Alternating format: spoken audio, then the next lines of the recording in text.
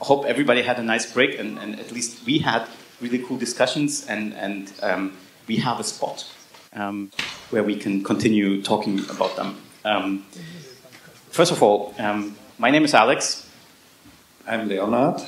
And we are two guys from Zendesk. And the question that we are talking about, it's like the $1 billion, but it's a euro question, is so this is the amount of money that annually the German government is spending on IT consultants, on licenses, and all of that.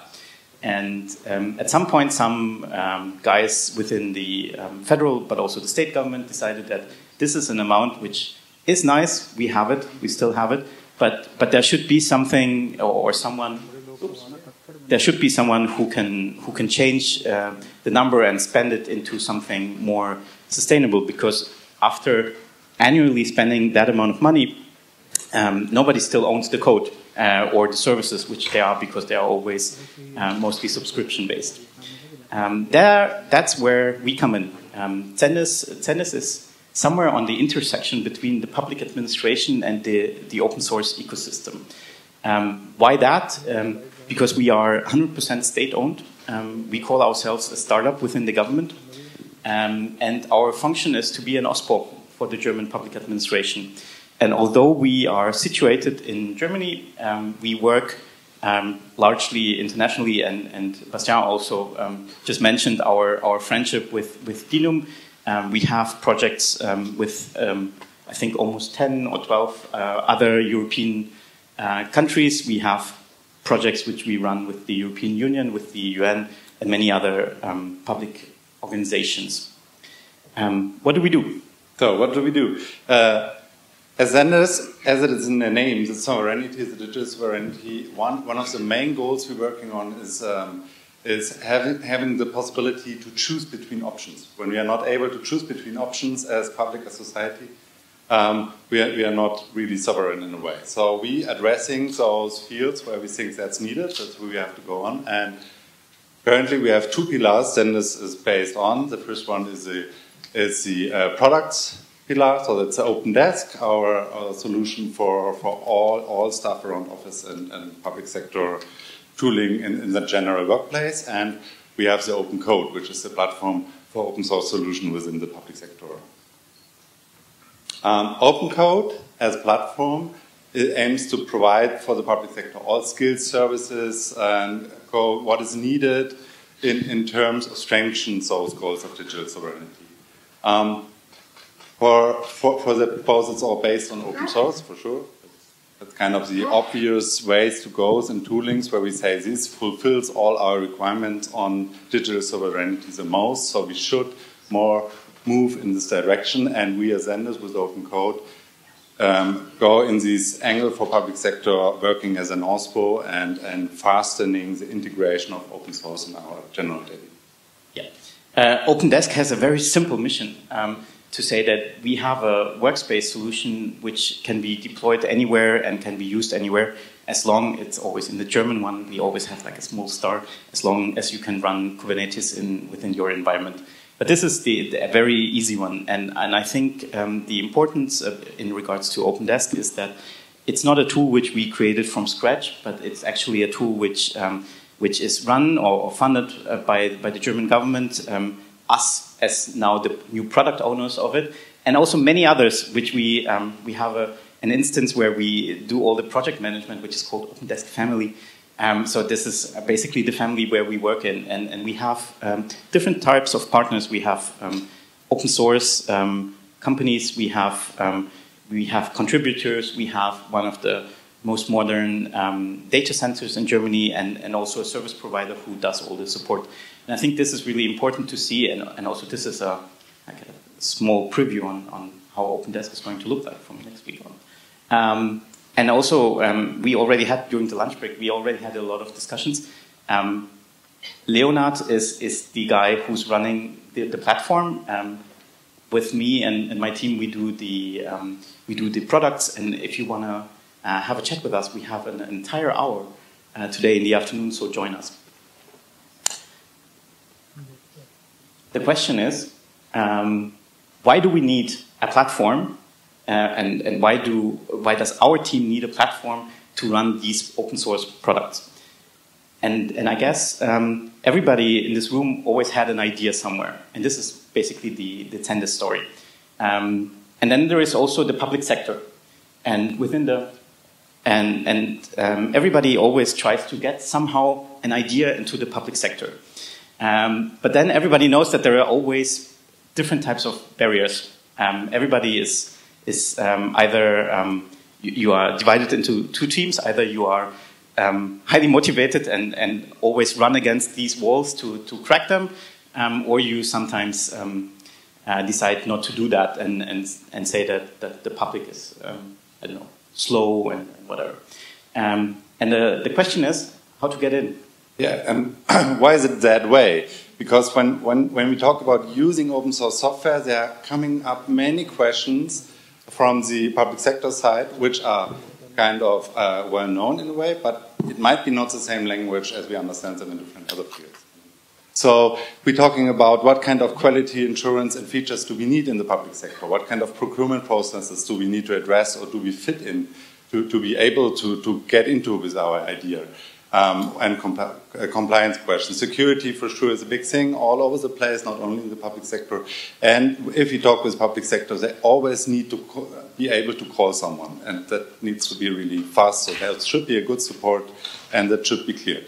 So there is all this entry door, and so the German government decided to do one of the first initiatives through this digital sovereign strategy was to next point, to build up openCode. And openCode is the platform infrastructure for open source for the public sector. And we work on openCode. We try to addressing those entry door questions for the whole public sector in Germany and make it much faster to go through. So especially with infrastructure, we can address quality, compliance, security on this way. By founding openCode, there were like 5 main driven questions to get such a thing running for a government and for a whole sector. The first one was, let's collect together what's all there, because public sector since decades does open source. There's a lot of that. We can collect it together, we bring it in a GitLab, and we can kind of curate it in a way on a public sector perspective to say, okay, this is really the needed stuff we need directly, and we can translate it. This is what you said in the beginning, our Zendesk approach. We translate between those open source ecosystem and the public sector and curate the software catalog. We had to make sure what is our public sector definition of open source in Germany. Also there, we didn't invent it again. Sure, there are the OSI definitions and we address it to that, but we translate it into German and make it more accessible for public sector to bring it to the questions of procurement and all this stuff. So the third one was license clearing. So we had, if you have 11,000 communes in Germany and they all need to be experts in open source licensing, we never will reach a situation in the future where we are able to deal with that. So that's where we say with that infrastructure we can solve that on one place. We legally checked over 500 open source licenses. We made an allow list for the public sector, and everyone can now look it up and make that easy to at least have a compliance check on the software. This all is public in our wiki on openCode, so it's even for reusing contribution always open. We said we need a collaboration platform to work together and bring our efforts together, because on the first point, software catalog, we realized there's a lot of open source, but the culture of reusing it is not really there. So we have like hundreds of solutions for a problem which is really similar to each other. So we need to work together. It's collaboration is one of the big things. How can we get together? And one of the big things I learned with openCode in the first year now is the main feature for the public sector in Germany. You can work there together. It's easy. It's just registration. It's not a procurement process. You're allowed to work there. And that's a really big cultural step and shift in the strategy, how we're doing it. I know it sounds also simple, but simple things that bring things forward. And the last one, community of communities. In the beginning, we said we need one community for the public sector, but it's not possible. We have so many different communities of projects, and it's more like the platform is there to integrate between those communities to make their work visible. Just some inspirations on a range of use cases we currently have on the platform. On the collaboration, the architecture guidelines of the federal government, they get now, there's an initiative on the broader government level, work with GitLab repositories to collect all these comments. In the past, so far, this was all done by emailing and sending and getting requests and feedback and stuff like that. So it's much more and transparent and interactive way. We have projects like Government Site Builder, which is the general CMS system for over 100 bigger government institutions. It's now open sourced in openCode, and on the learning session of open sourcing this, we had a lot of discussion with the ministry. What does it mean? Which kind of license do we need? We still have problems with this project to get it full open source, but we are on the way, and I think that's a big and really important thing, because we open up getting in this direction. Then, for sure, data, we had it in the morning already. During the COVID pandemic, RKI, they really needed to fasten up to collaborating. So till now, I just checked this morning, every day they present their data and their analyses through openCode, and you can use them and reuse them on the platform as on other platforms as well. And for sure, the product development, I hand over to Alex again. Cool. This is, I guess, like the secret slide in regards to businesses, but not in the open source way. Many people are asking, how do we make openDesk, for example, also work within the legal framework, and that's where it's always like the special sauce of Zendesk comes in. I guess we have some sort of in-house capability within all the public institutions, which makes life for us on that side very easy. What we did in the past few months was create some sort of framework agreement with one central spot, so to say, the service provider, and then having all our product partners, some of them are here, a data center and also a consultancy within this framework. I think it's really important, and that's what I think when we were creating it, haven't thought about that, because we were just looking for a solution for our business case, so to say.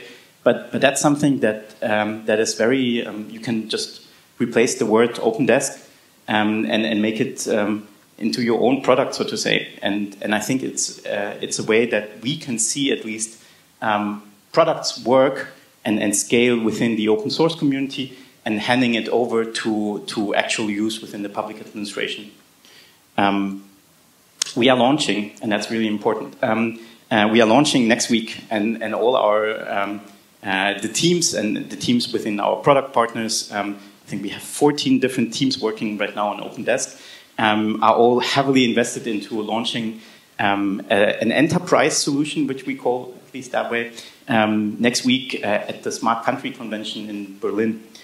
So if you don't have any travel plans, come to Berlin. It's always nice. I think this is the way that we want to describe how open source products can run, also with a business model right behind it, although keeping the open source spirit as well. So we have right now already on openCode, you can download it and try to make it work. A self-hosted community edition of openDesk, and then what we are adding is everything else up until the submarine project that we are running on right now. We have a software as a service solution, which is really easy for most of public administrations to get in touch with, so to say, because everybody knows that the infrastructure within IT service providers, which are public, is sometimes critical. We have, if you are more on a security level side, you can run it in your own data center. We are, German public administration is not only located in Germany, but also in many other countries. And they need a solution where their data is highly protected, and they have a known strategy in regards to what kind of infrastructure they want to use for data centers. And what we are trying to get work is some sort of a confidential cloud solution for that. And I think this is a variety of how every open source product could run, and we see it already being copied in smaller scale, and it's also something that we will continue with other products which Zendesk is going to provide. So maybe that said, again, it's a lot about sovereignty through open source and having the freedom of choice in the way of deployment as well. So we always say there's an option to go through our infrastructure, but you are able to use your own. So that's a possibility that opens up quite a lot, and that's for us at Zen is really important as this is our core mission. When we talk about sovereign products for the public sector, we always have in mind we need to talk about the software development lifecycle as well. Because when we have sovereign products and we still are totally connected to the general infrastructure, which is currently mainly used for software distribution and development, so GitHub, Microsoft, Amazon, AWS, whatever, we still have a lot of parts where we are not that sovereign as we want to be. So with the openCode, we addressing those more, giving the option to go a different way. We always, as Alex just mentioned, and make sure there is a community version available which you just can use and use your own way of deployment and production, but we also want to offer through software as a service if you're not able to have these. So with this, we think we can open up an ecosystem, and we do open up an ecosystem of innovation and sovereign software products for public sector. And last one, the guests will give us a lot of freedom and different approach for the next decade. Thanks a lot.